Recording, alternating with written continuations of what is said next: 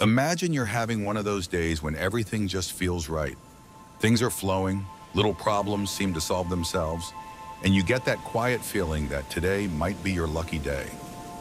Then suddenly you glance down at the ground and notice a small, shiny stone that really stands out from everything around it. You pick it up, tilt it toward the light, and a question pops into your mind. Could this be a diamond? The truth, however, is that right after a major flood, it's very unlikely you'd be feeling this way, especially when the force of the water has been strong enough to destroy roads, houses, and everything in its path. But even in the middle of all that damage, it's exactly in this kind of scenario that opportunities like this appear. And I'm going to explain why.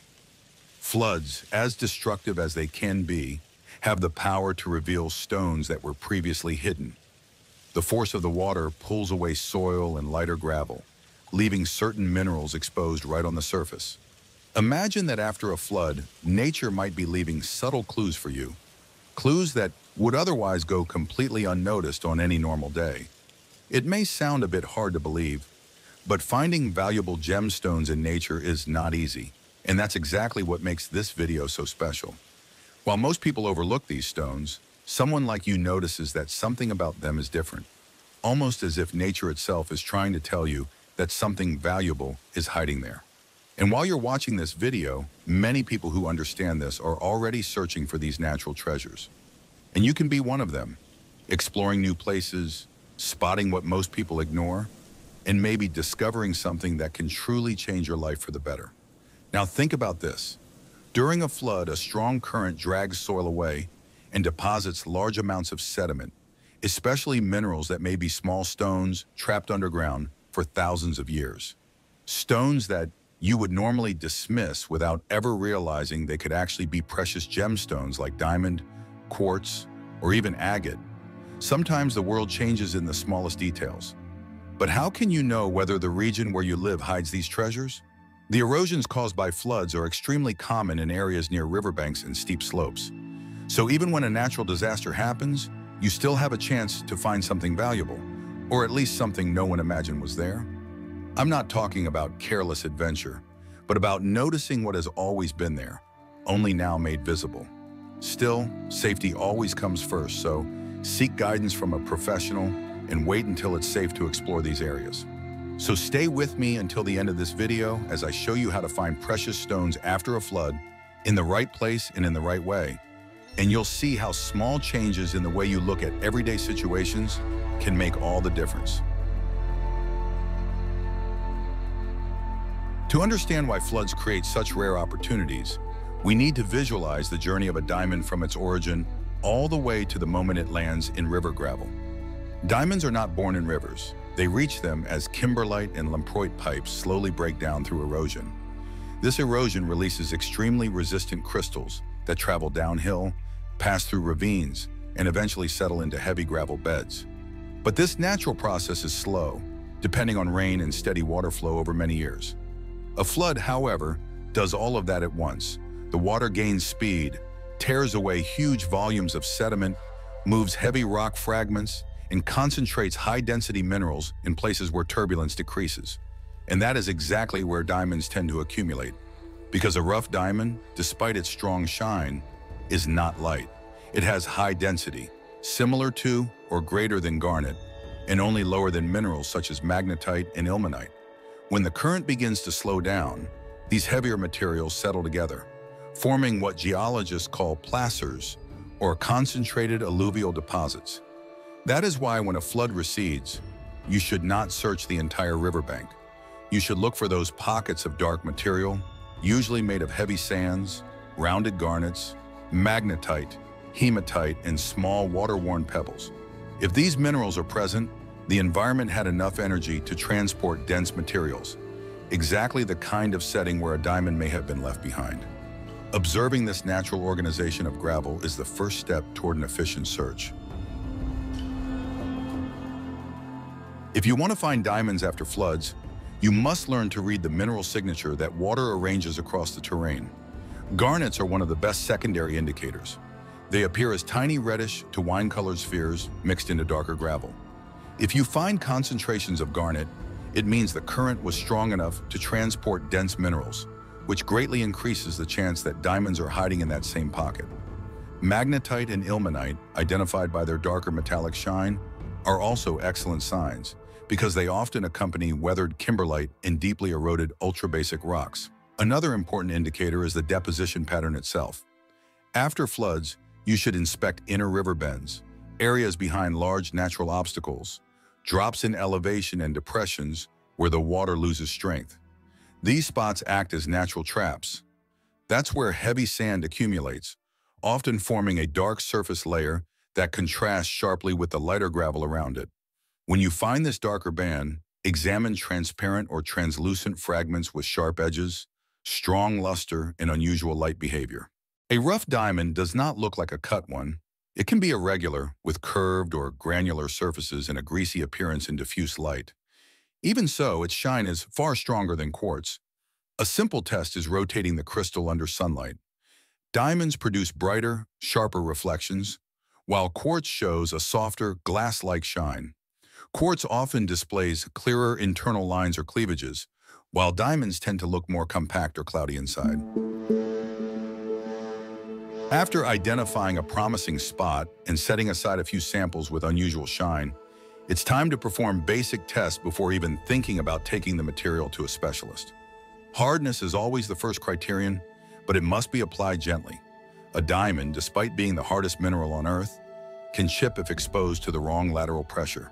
For that reason, the ideal approach is placing the suspected surface against glass with the least pressure possible, just enough to see whether it scratches.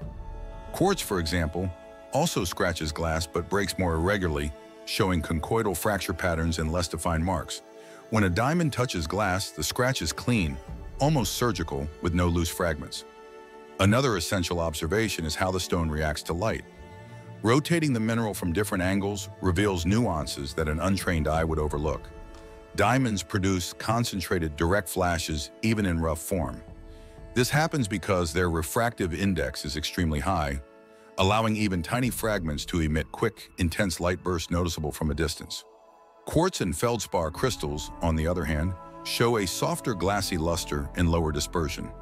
A rough diamond's surface may look greasy, but its internal shine is strong, almost aggressive. When you move the piece under natural light, the reaction is immediate. Density is another valuable clue. Even without a scale, you can feel that a rough diamond seems too heavy for its size. This sensation comes from its higher density compared to quartz, and when placed side by side, the difference becomes obvious even for beginners. In the sediment pockets left by the flood, where darkened garnets and magnetite gather, this density difference is not a coincidence. Nature organizes itself predictably. Dense minerals always migrate to areas where the current weakens, which is why these spots deserve careful examination. A simple visual test involves inspecting the surface. Water-worn quartz tends to display small impact lines, microfractures, and a slightly sandy texture. Diamonds, however, keep firmer edges and a surface that resists abrasion, even after tumbling through gravel for long distances. Small curved features known as growth marks are common and frequently seen in malformed rough diamonds. These marks create irregular textures, but never hide the characteristic internal brilliance. If the flood has removed large volumes of sediment, another valuable detail is the geological context. Finding a diamond isolated in light-colored gravel is rare. It usually appears alongside indicator minerals like garnet, ilmenite, and magnetite, which deposit under the same flow conditions. Recognizing this mineral set greatly increases the accuracy of any initial evaluation, because each indicator is a piece of a larger puzzle. When these pieces appear together, you know you are standing in an environment with enough energy to transport heavy materials while depositing valuable minerals. Even so, none of these tests replace professional analysis. They simply work as an efficient early filter to separate what deserves attention from what is just ordinary gravel. Using a hand lens, examining crystal faces, and identifying cubic or octahedral tendencies all help build confidence. But the final step should always be confirming with an expert. And it is this combination of careful observation, awareness, and basic knowledge that can turn a simple post-flood walk into a truly meaningful discovery. Now that you can see something most people overlook, it becomes clear that floods don't just reshape a river's course. They reveal deep layers where dense minerals have been trapped for thousands of years. Each rounded garnet mixed into dark gravel, each band of heavy sand settling behind a natural obstacle, and every shift in sediment texture tells a precise geological story. A story you now know how to interpret. Details that once seemed insignificant are now practical tools that help you locate where diamonds and other high-value minerals might be hiding. When you return to the river after a flood, you realize the landscape is never random. It's organized by the force of water, the slope of the land, and the density of the minerals involved. That's why applying what you learned in regions with a history of kimberlite deposits, ultra-basic rocks, or intense metamorphism significantly increases your chances of making a real find. Not because you're relying on luck, but because you're reading the natural behavior of materials. The logic of alluvial deposits becomes clear once you understand the pattern. And the pattern always repeats itself. But now a new question arises. If floods can reveal hidden deposits, could other natural events do the same, perhaps even more dramatically? What happens when landslides, rapid erosions, shifting riverbanks, long droughts, or sudden changes in water level expose layers that are normally inaccessible? If one heavy storm can rearrange the entire surface sediment, imagine what other natural processes might bring to light when you know how to read the signs they leave behind. This leads us to another essential point. How can you find diamonds in environments other than rivers?